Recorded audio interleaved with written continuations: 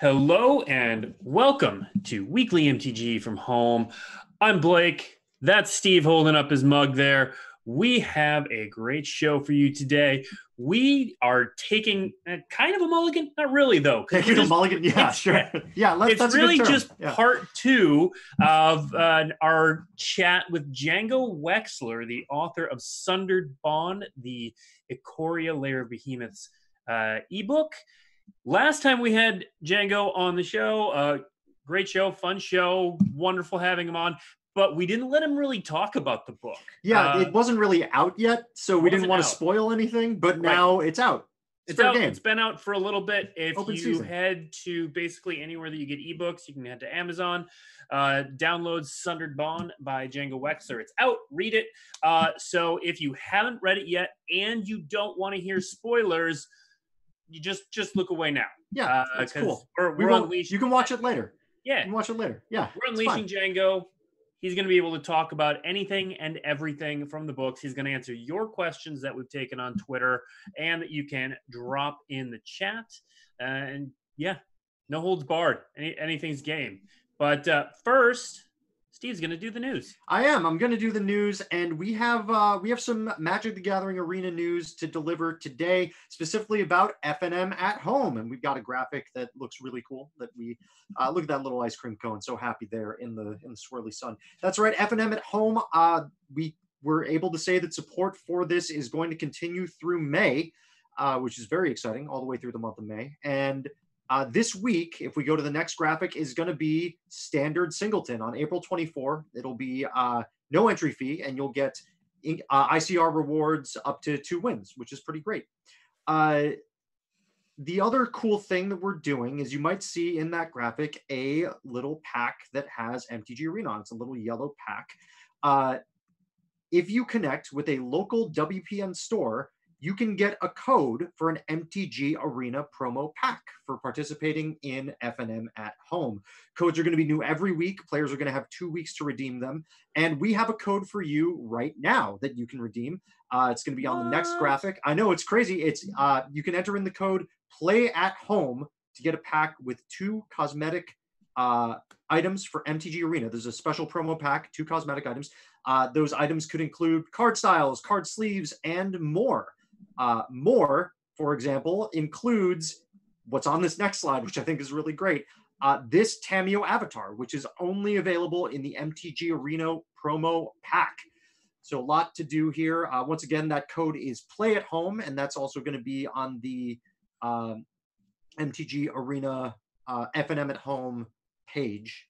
So you can enter in that code. But if you missed it, you're watching this later, don't worry. You can still redeem it. It's the same for all. Don't forget that codes that you get from your WPN store are new every week, and you only have 2 weeks to redeem them. Please contact your WPN store, see if they're participating, and if they are, you have a chance to play some Magic, play some FNM at home, and also get these cool promo packs for some cool cosmetic items in Magic the Gathering Arena. But as cool as that is, it's not as cool as our guest today, which is Django Wexler, back finally after the long year that 2 weeks since he was last on, for him to be able to come on and talk Sundered Bond. Django, how you doing? Hey, how's it going? Doing great. It does feel like it's been a year, doesn't it? It does. It really does. Yeah, just hanging out, staving off the darkness. Whatever, whatever works. In all seriousness, last time we talked, you said you were doing pretty good. Things still good despite the state of the world. Gotten a new routine in. I mean, I live in Washington and Redmond, so many of my friends are Amazon or Google or Microsoft. So working at home is like pretty normal, and so in some ways it feels like we're having like a giant house party, but like like nobody's invited. I don't want to be insensitive because it's obviously we're lucky that we have that that ease. But no, it's not so bad. Getting a lot of Uber Eats and. Yep, we're doing the same. I took my first staycation since this whole thing started. It was amazing, and I didn't realize how much I needed it. Is that where you stay home but just don't work? We actually have a family cabin that we went to. It's only about an hour away. So that's great. Yeah, it's we have a nearly 18-month-old child, and both my Oh, wife and I are working, so there's just like no time off. So even a day like yesterday, we were home, but or Tuesday we were home, but I took the day off, and even just not having to worry about work while Jace ran around yeah. was kind of amazing. So I recommend it to anyone working at home. The lines Yeah. between work Big and mood. not work, they tend to blur. In a way, I feel like I have an advantage here because that's like my life. It's been my life for like 8 years now, and so I'm like, oh yeah, blurred lines between work and home. That's like normal, right? Yeah. No, It's all been preparation. for most people it's not. But we are gonna, what? This is a little bit of blending work and play, because we are gonna talk about your work, Sundered Bond. But it's a really fun story. Confession time, I'm only, according to my e-reader, 56% of the way through the book. So I'm not done with it yet. So we're only going to ask 56% of your We're only going to ask 50. Oh, no. That's not true. We already know, because we work at Wizards, we already know the plot and everything in the broad outlines. But I've just had fun reading it and just enjoying the journey. And there's a lot about it that you don't get from just the cards or just knowing the plot. And so we're going to talk a lot about that today. So let's start, Django. Why don't you, again, spoiler alerts abound. Why don't you just describe kind of the story as a whole and the parts you hope resonate with Magic fans? God, put me on the spot. Why don't you? Yeah, we're starting with a big question. It's been a while since I wrote this story. Like, I think I actually finished it before the end of the year, and because we were doing edits. But okay, so you have, and the other thing is I'm going to pronounce these names the way they pronounce in my head, but I have no idea if that's actually correct. Okay. Like I say Luca, it might be Lucca. I don't really know. It's Luca. Luca. You're good. Okay. Luca. You're good. Yep. I have only seen anything written down. Yep. So Luca works for the city of Dranith, and with his fiancee Jirina, and he's one of their elite monster hunters. But then he encounters a winged cat and feels a sort of new supernatural bond with it, which in Dranith is very much a no-no. They hate monsters and anyone who bonds with monsters. And so Luca is arrested because of that. But his fiance breaks him out on the theory that she can eventually talk her father, who is sort of head, General Kudro, who is head of Dranith, into letting Luca go. And then Luca escapes from the city, and with the help of Vivian, who is on the plane looking into some shenanigans. And so they escape from Dranith, and Vivian says, hey, we got to go up to the Ozolith and see what's going on, because it's causing all these monsters that are going crazy and attacking people more than they usually do. Like, it's an important distinction of, like, monsters are always attacking people, but this is like a lot even for Ikoria. And so they go up there, and then Jirina gets sent out to follow them with a crew of these monster hunters. And I don't want to like get into all the details, but eventually they get to the Ozolith. Luca meets up with a bunch of just going to spoil the entire thing today. Yeah, just all of it. All of it. Luca meets up with a bunch of bonders, and they get to the Ozolith, and there's a battle between them and the monster hunters. And then Luca gets the power to control monsters, and he says, okay, well, if I take this to Dranith, then we'll have this giant monster defense force. We will weaponize the monsters, if you will, and then everything will be great, and they'll have to take me back. But Kudro and the others refuse. They're not going for this plan, and so Luca decides he's just going to attack the city, take it over, because that's the only way he can get home. And Vivian and Jirina and the others have to defend it from Luca and ultimately succeed. That's the brief summary. Cool. What about this story really resonated with you? What were your favorite parts to write? The Bonders are a lot of fun because of the way they sort of take on the monster characteristics makes them really interesting characters to write. There's a bunch of people who have talked about how some of the characters in the story are like depicted on some of the non-named cards. And really what happened was I asked Nick, I'm like, I need to make up a bunch of Bonder characters to be part of this story. Like, send me all the art that we've got. And so like I used that to describe these characters. So I'm like, why not? We've got these incredible artists drawing all this cool stuff. I got to use it. So that was a lot of fun. Although it brought home quite how big the size differences are. I forget what the card is, but it's the one with the giant white horned tiger. And I'm trying to figure out quite how large it is. And I'm like, that's like really big. Like it's like building sized compared to some of the other monsters, which is just what Ikoria is all about, right? Yeah. And one of the cool tricks, and I'm sure a lot of our community knows this, is when you look in the art, you can tell how big it is by how big the birds are. Nice. Birds are scale birds. If you ever make a plane with giant birds, everyone's gonna be very confused. Oh my God, perish the thought. I really hope that never happens. Birds are like the bananas of Magic cards. Always the same. Yeah.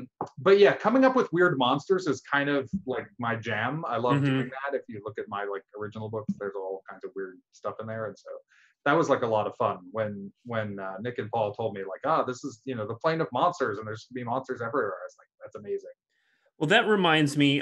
So I went as I was reading. I bookmarked some stuff, and so I hope you don't mind me reading your own writing at you. Oh no. But this was one such description I really enjoyed. So it says, this is on page 6, so it's not even very far in. The nightmare slid into the clearing like an inky shadow, insinuating itself out of the darkness. It was big, taller than a horse, and much longer, with 8 long legs and ending in splayed talons. A snaky whiptail curved behind it, and its diamond-shaped head rose on a long, sinuous neck studded with bony spikes.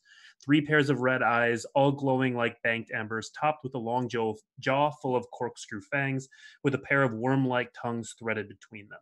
So for descriptions like that, which are very detailed and very evocative, how terrifying. And terrifying. Yeah, also. Nightmares are awesome. I love them. Were you working from images? Were you working from descriptions? How much of that came from your head? How much of that came from stuff you were given? I mean, a lot of it comes from there's a sort of world guide that they put together, which is it's sort of the same guide that they give to the artists when they're contracting people to draw the art for the cards. And so there's a lot of art, which I assume is by the sort of Magic, WotC internal artists to put this together. So by the time they bring me in, which is fairly late in the process, there's a lot of art already done. So a lot of it, what I'm working from is images. And it's amazing. Like I wish every project I worked on had this caliber of art, because just, like I need to visualize this, and you flip through and there's just like wonderful painting after painting of this stuff. But in Ikoria, the monsters are divided up into I think there's 5 categories. God, my memory's going. But they all have very distinct We have 5 colors. And so that helps a lot, because I'm like, okay, like the nightmares this is kind of what they look like. They're black and they have weird legs and many eyes and kind of insectoid features. And so you can sort of construct it from there. But yeah, mostly I'm working from pictures. We get this world guide full of all the like cool background world information and then all the art that's been done. Okay. Let's shift from monsters for a second and talk about some of the human characters, specifically Luca, the main character. So Luca was totally new. He has a really fleshed out and interesting arc. What was your approach to writing Luca? It was really interesting because it was not, when we first looked at it, the arc that they wanted me to do was not what I expected. I expected something sort of more straightforward and heroic, and I was sort of talking about that. And then Nick says, "No, man, this is a villain origin story, right? This is the Joker." Now, obviously, I don't know anything about the future direction of story, so don't infer from that where Luca's going to go from here.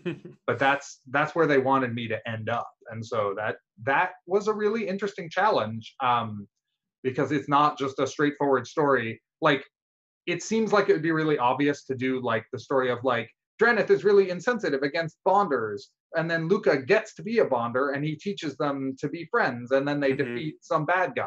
And that's like not the story we did, which is really kind of cool. It's not the sort of the thing that you would expect. So that was a little difficult, but also really fun. Okay. What was difficult about it? We needed to sympathize with Luca, especially in the first half of the story, because he's the main character and we're largely in his point of view. So if we don't sympathize with him, no one will care and the story will be boring. But at the same time, we need to make sure that his descent into being a bad guy is like explicable. It's not like someone throws a switch and all of a sudden he's evil. And so that's a tricky balance to walk. You know, I hope I did an okay job with it, but it's hard. Okay. You know, because it's not like he just gets like mind controlled and all of a sudden he's just, you know, the arch villain. Yeah. So were you trying to make it so it was difficult to tell when he crossed the line? What was your tactic there? Yeah. Not so much difficult to tell when he crossed the line, but that when he does, you can understand why. And so that while Luca obviously does a lot of bad stuff, and the sort of point where he goes to being a out-and-out villain is probably when he kills General Kudrow and decides to attack Draneth. At the same time, Kudrow's been kind of awful to him this whole time, and so we kind of sympathize with that. Yeah. Even though we're like, you probably shouldn't take over the city with your horrible monsters. And so that it's kind of that. It's that, you know, that you should understand what he's doing, even if you don't agree with it. Okay. Now you also wrote another ebook for us set on Ravnica, which was an established world with a lot of established characters. How was this different from writing that? It was, I'd say, easier, just because on Ravnica there's a lot, like I had a lot to work with, but on the other hand I had to try to maintain consistency. So there was just like a lot of material to go through and make sure I wasn't contradicting things, and you know, there's some stuff even still that I screwed up. But also, you know, just a lot of little details. You know, for me, it's always easier to make stuff up than it is to like get it from a reference material. I never have problems making things up, and so it's you know, it's fun working in Ravnica, and a lot of the, you know, the advantage there is that people care about this stuff already. And so you don't have to start from scratch sort of establishing characters. People know who Ral Zarek is, and they know who Niv Mizzet is, and they know who Bolus is, and so on. Whereas here, you know, if people were going to care about these characters, it all has to come from this story, because aside from Vivienne, nobody knows who they are. Okay. While we're talking about other worlds, let me drop in one of the questions from chat. Oh, I love chat questions. Yeah, questions are great. Hello, I'm excited. So Django, how familiar are you with the wider world of Magic lore, and do you have any favorite characters that you haven't written yet? I probably would have to say no to the second one, because so I was completely unfamiliar with the world of Magic lore until basically until I started on this. Or I guess actually before we even got this contract, my agent was like, "Hey, are you interested in this? Here's some, you know, Magic stuff." And I think he sent me some of Doug Byers' stuff from Ravnica, and I read that. But after you know, I knew I was doing this, I read as much as I could out of all the Bolus cycle stuff and all the past Ravnica stuff. But that was all sort of stuff that I had read leading up to what I was going to write about. So I have a pretty good familiarity with that, but not so much beyond it. Sorry. No, good. And so I don't really have a favorite character beyond the ones I've written, because, you know, in the interest of time, I've kind of stuck to the stuff that I was going to need. But yeah, so there's so much Magic lore, it's really easy to get lost in. That is definitely true. I promise I don't have coronavirus.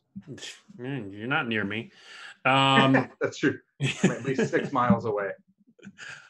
So let's go back to we kind of talked about the Bonders earlier. Who was your favorite supporting character to write, and what did you like about them?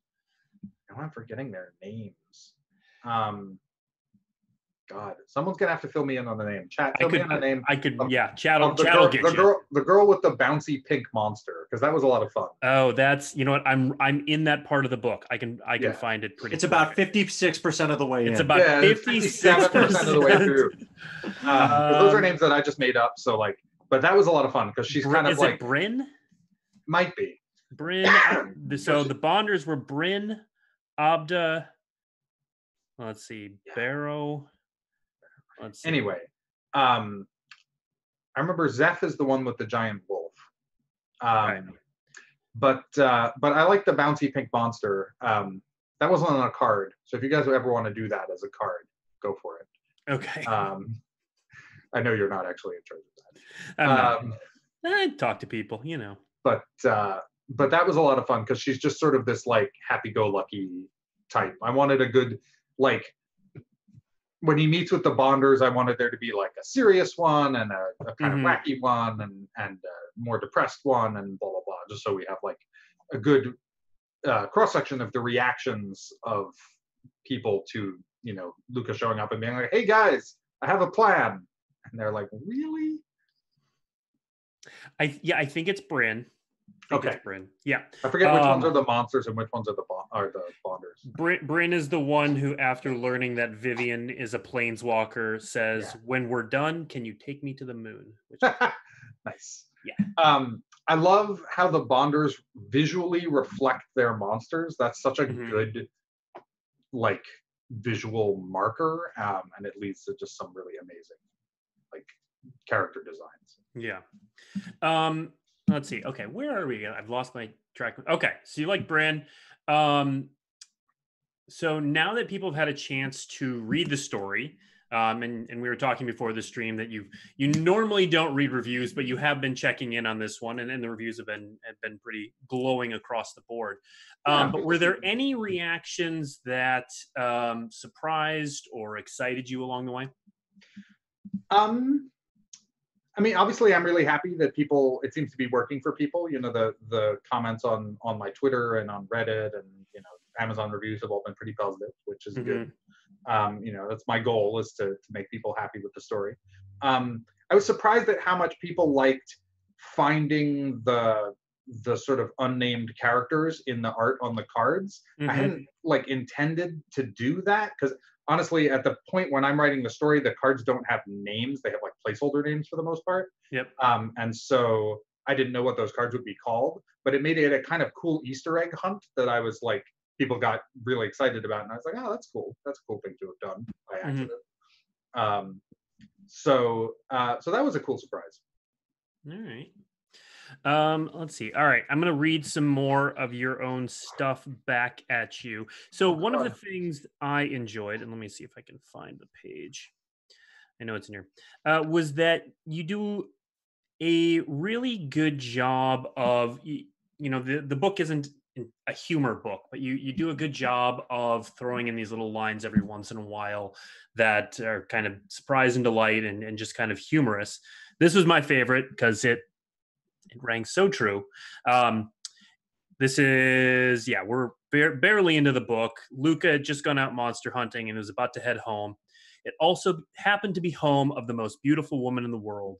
Luca smiled wider and quickened his step. That sounds very generic. He loves his, you know, fiance. She's very beautiful. The next line: the most beautiful woman in the world glared at him over the top of her half-moon spectacles. Where did that come from? It feels personal almost. Maybe. I don't know. My wife and I joke sometimes that our relationship makes it into every relationship I write and that she writes. Yep. She's also a writer, so there may be a little bit of that. But it's important to have the little bits of levity because like nobody is like deadly serious all the time. I mean, maybe some people are, but in Magic, I mean, there are some characters who always seem to be serious. But for the most part, like, it helps distinguish when things have gotten really bad later. Mm-hmm. Early on, you like Luca's not like he's a monster hunter, but he's not just like grim-faced, I'm gonna kill everyone. Like he's got, a lighter side to his personality. So you got to show that. Yep. Okay. I'm going to ask you one of the questions that we got most on Twitter of anything else. We got it a couple different ways, but I'm just going to ask the core question. Is there any hint as to who is behind messing with the Ozolith? So there are definitely hints in the book, if you read it carefully. Mm-hmm. And so it is basically still to be revealed. It is definitely something that we know, that I and Nick and Paul and the story team know, and I assume they're going to use it later. I, again, have no knowledge of where they're going from here, so I can't really reveal anything, but my guess would be that there will be some reference made in the future. Okay. All right. Another question, we're getting it in chat, and we definitely get it on Twitter too. What about any hints about where Luca landed in the end? That one, again, it's not intended to be really definitive in the book. Mm-hmm. Although in this case, like, I had some vague ideas, but I didn't want to tie down whoever came after me too much. Okay. Because it's obviously they hadn't really decided at that point on what was going to be the next thing for Luca, and I don't know if they have yet, but there'll be something. So I can't really say, because I don't know if the next person will end up using what I put in there. Or if they'll just be like, oh, it was a swamp on some plane somewhere. Mm-hmm. Okay. So it's probably yet to be written. Okay.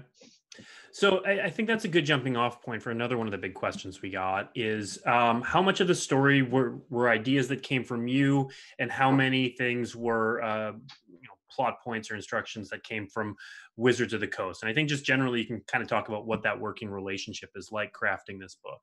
It's surprisingly collaborative. I think I said this last time I was on the stream, but because it applied to Ravnica also, but it was the same here, where before I did this the first time, I really expected to just be sort of handed an outline of a story and said, this is what you're doing, do it.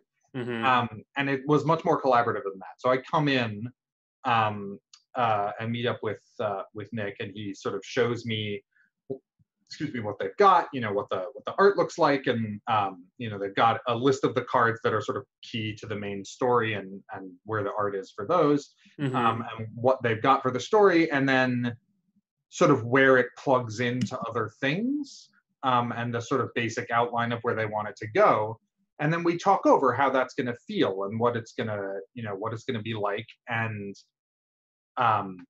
so like the larger plot points are there. Like for this one, I'd say we knew we had Luca, we knew we had Vivienne, we knew we had Girona and Kudro. Those all appear on their own cards, and so obviously they all, existed. Mm-hmm. We knew they were going to go to the Ozolith, and that was going to be involved in controlling the monsters. And we knew the sort of basic outlines of where Luca's arc was going to end up. Mm-hmm. But apart from that, it was all just kind of very unformed. Mm-hmm. And like, I think Girona ended up being a much larger part of the story once I was done with it, because I felt like we needed another sort of positive, heroic point of view to like actually feel like we came to an actual successful conclusion at the end of the story. Mm-hmm. But yeah, I mean, I just talked to them. Nick and Paul are the ones who were working with me this time, on about my ideas, and then they have suggestions, and we go back and forth. And then I'm an outline guy, so I write a long outline of what I think this is going to look like, and I send it to them, and they tweak and change stuff, and then I go from there. The really interesting thing is there's some things that are absolutely set in stone, mm-hmm. because either they have to interface with a future set or a past set, I guess, or the art is already done. Because once the art is done, you can't change that. The timeline for the art is much longer than the timeline for the story. So by the time I come in, some artist has already been drawing things for like 3 months. Right. Okay. So you said the one character was her larger part in the story was something that came from you. Do you have another example of anything that came from your mind and Paul and Nick were like, yeah, let's do that? All the Bonders for sure. Our story was just like the original beat was like, Luca meets up with some Bonders, and so like we needed some Bonders, and so all those are just things that I invented. A lot of the way the like Copper Code military functions, and how they have elite squads and what the monster hunters look like and blah blah blah, or not what they look like because we have pictures of them, but what their like behavior is like. That was good, and that's like, I don't want to say it's my wheelhouse. I'm not like an expert, but I've written military stuff before, and so I have research that I've done in that area that kind of applies. Gotcha. All right. So yeah, some little world building things. So there have been a number of questions too, both in chat and on Twitter. Would you ever be interested in writing either? Question came in different forms. More about Ikoria, more about Luca, anything. Would you ever be interested in expanding on these characters in this place that you've already written about?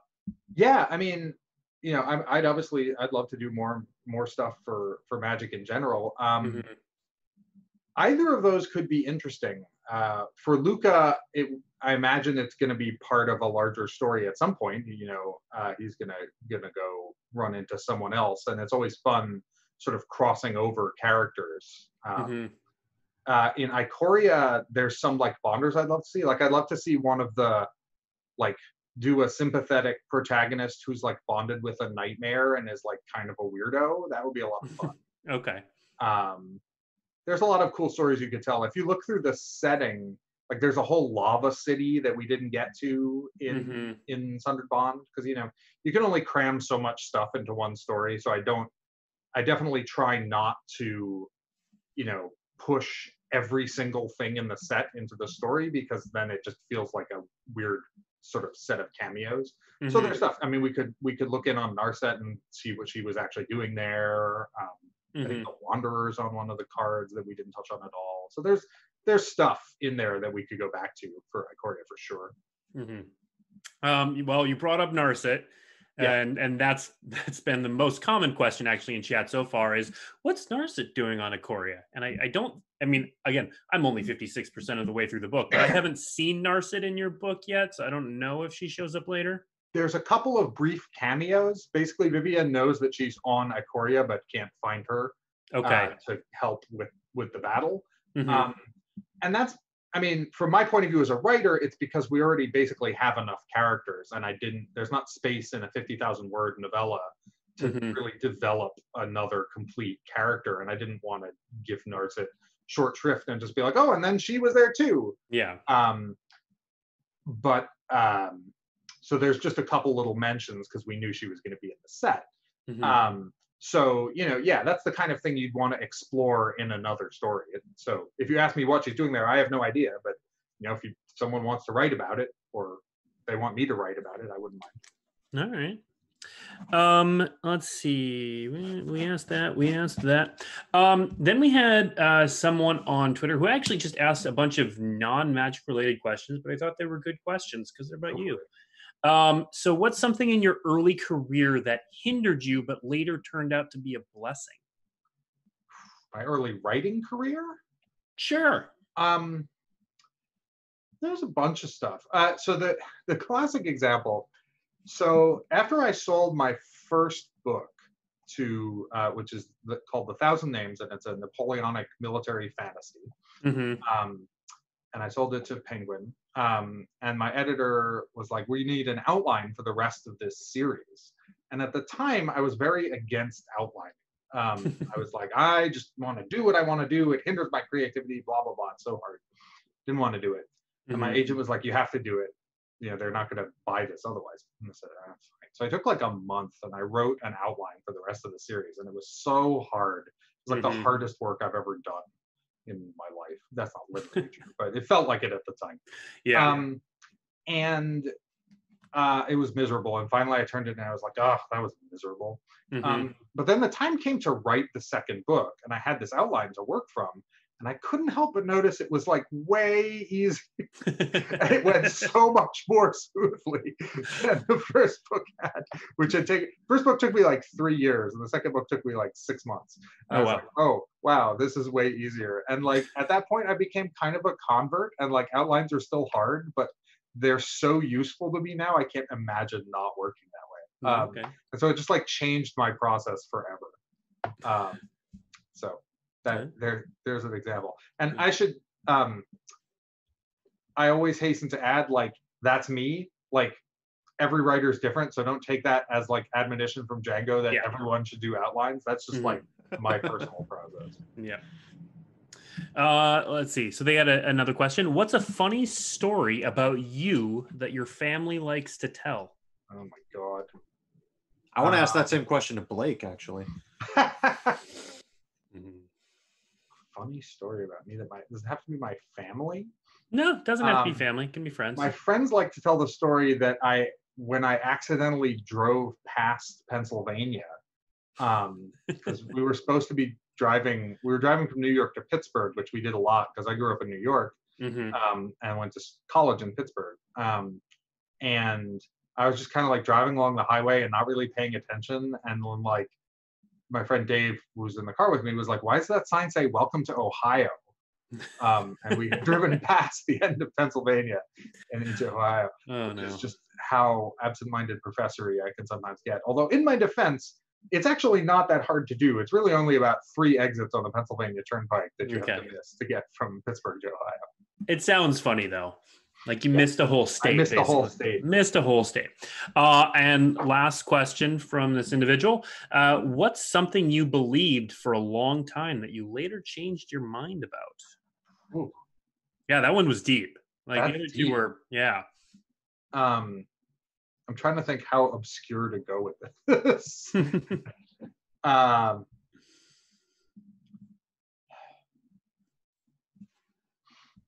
Okay, so there's a book called, it sounds like the most boring book ever. It's called Measuring and Managing Performance in Organizations. And it's about running a software company. And I was a software guy for many years before I was a writer. Okay. And it's about creating metrics for software companies and how you can, create these metrics and measure how your team hits them. And this is a popular way that people try to manage software companies. And the thesis of this book, which is argued extremely effectively, is this is a disaster, don't do it, metrics are terrible. And it convinced me, and I've been trying to sell that to every company I've worked for ever since, usually with not particularly good results since managers love metrics. But fair enough. That's kind of an obscure answer, but it's one of the times I can think of where I read a book and I'm like, holy cow, this guy is absolutely right. So go read the book. It's interesting. Not what I would have expected. As not what I would have very, very different. That's why these questions were great. You got off the top of my head here. Thank you, random Twitter human. Okay, we have got a number. We're going to go back to Magic.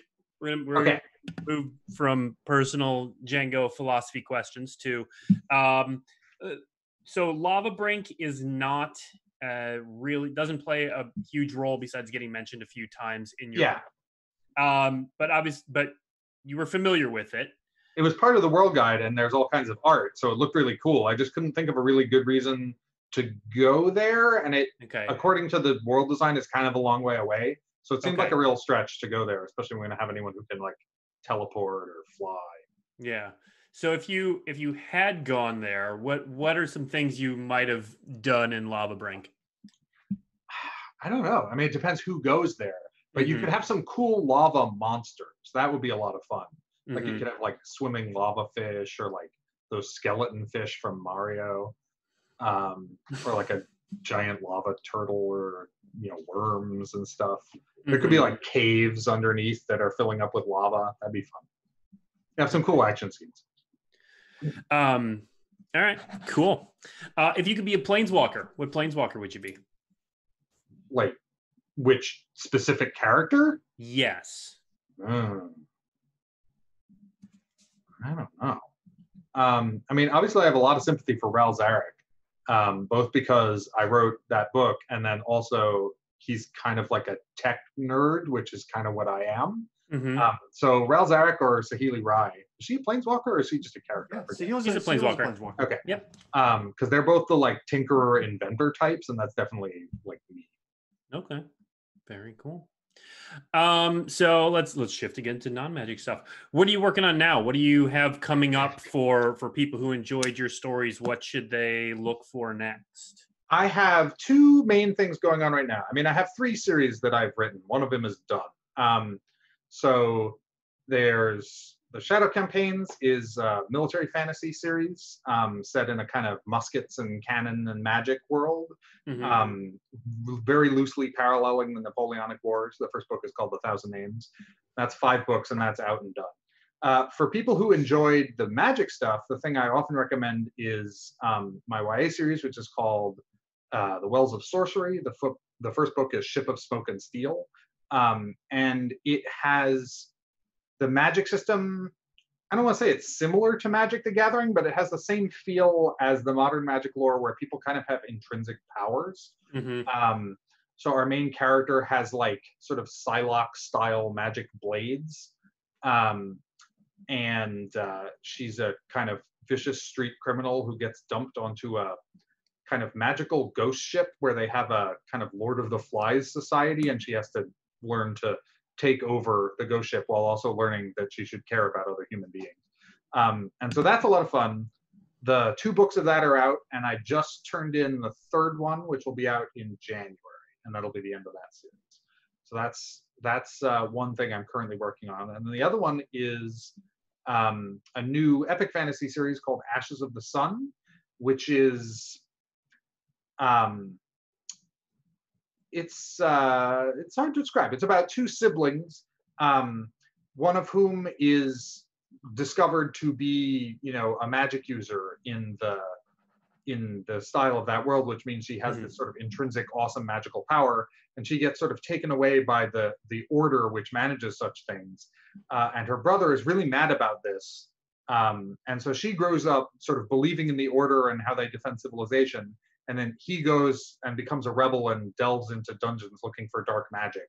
And then once they're both grown up, they come back together, and then that's where the story goes. So it's a lot of fun. It was like vaguely inspired by some conversations with friends of mine about the Star Wars prequels and how the Jedi are actually sort of creepy because they like take these kids at age 5 and are like, you're going to be an ascetic warrior monk, whether you like it or not.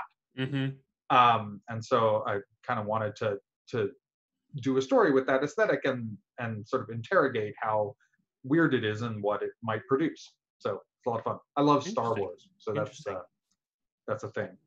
I'm not familiar. Yeah, it's like a weird thing. Yeah. Is it kind of like niche? It's pretty kind of like Star Trek? I don't. Yeah. Okay. A war in the stars? Crazy. Crazy. Anyway, Ashes of the Sun comes out July 21st, I think it is. And that's the first book in that series. And I'm really excited to finally share it with everyone. I finished it like last year, and it feels like it's been a century since then. 2020 has been a heck of a decade. I know. It's okay, I think that is all the questions we have for today. So Django, thank you so much for coming on. If people want to coming back. Yeah, coming back. If I've got want to ask so much else to do, if people want to ask you more questions about Sundered Bond, which is available to purchase as an ebook, you can find it on Amazon right now. If people want to ask you more questions about Sundered Bond, how would they get in contact with you? Probably the best way is either at Django Wexler on Twitter, which is my sort of main social media outlet, or if you go to my website, which is djangowexler.com, then you can there's a contact form, and you can write me an email, and I'm always happy to answer there. There's also info about all my books, if any of the stuff I've said has piqued your interest. Mm-hmm. Great. Yeah, thank you, Django, so much. Thank you, everyone, for tuning in. I do want to give one quick correction. I gave it in chat, but I want to make sure I say it out loud. The arena code we gave at the beginning of the show should be FNM at home. Not play at home. Not play at home. FNM at home. We had it wrong at the beginning of the show, but FNM at home should work. So give that a try. Otherwise, we'll be back next week. Maybe with Django again. Who knows? Who even knows? Why not? We'll just anything can happen. I'm just going to start hosting this show with you guys, even though I don't know anything about Magic. I would love that. Game. Can we do that? Wexler MTG on Thursdays. You guys will just have to explain everything to me every 5 seconds. Like, what's that mechanic? How does that work again? Yeah. What is that? Well, Blake and I will be back next week doing something. We're not sure yet. Something. Yeah. We'll figure it out. We will. All right. Thanks, everyone, for tuning in, and we'll see you next week. Have a good week, everybody.